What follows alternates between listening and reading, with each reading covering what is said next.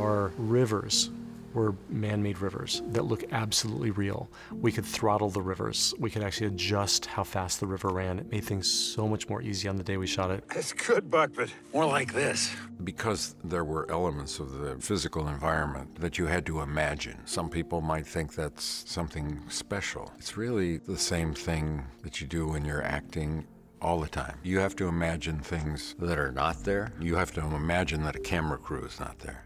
You have to imagine that you're in the cold wilderness. There are a lot of things you have to imagine. So that's the fun of it.